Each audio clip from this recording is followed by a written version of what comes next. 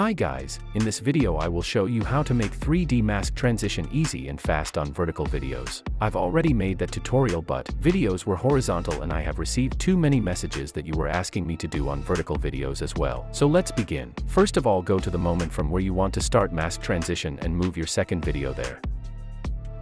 Now select your first clip and rename it to Original. Duplicate Original and rename it to Roto Brushed. Now grab a Roto Brush tool and double-click on Roto Brushed layer. Make selection of the car and foreground only. Simply do it like in this video.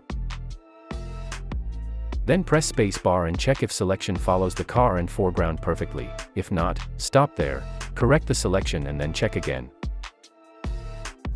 Once you are happy with it, click on Freeze button. Once the freezing is done, go back to Composition. Toggle off Original Layer and check if you're happy with the mask. In my case I want to smooth the edges, so I will add feather under the Roto Brush. Let's set it to 10. Toggle on Original Layer now and we are ready to make mask transition. First of all, go to the moment where the very bottom clip starts from, then select Original Layer and press T to open opacity. Click on opacity stopwatch icon to create keyframe there. Then go forward something like this and change opacity to 0%. First step is ready. Now create new camera. Leave everything as default. Move camera layer above other layers. Now create null object.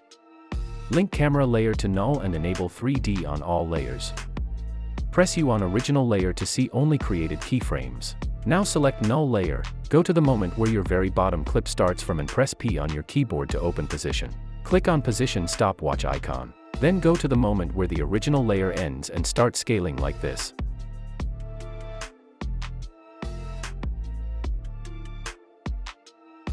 Make sure to move last keyframe to very end.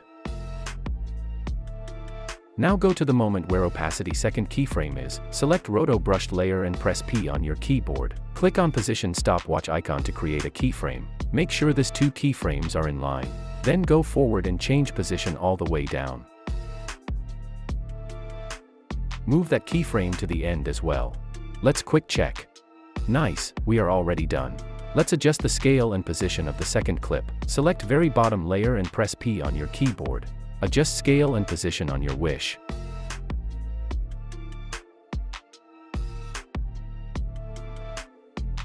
That looks amazing.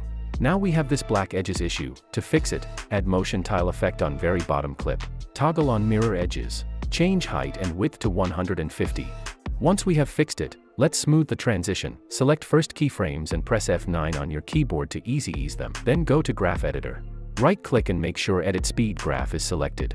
Now make a smooth curve like mine. Select second keyframes and press F9, then go to Graph Editor and make a smooth curve like in the video. Let's check what we have got. I'm happy with it. Lastly, enable motion blur on all layers and we are done. Hope this video was helpful. Thanks for watching and like the video please.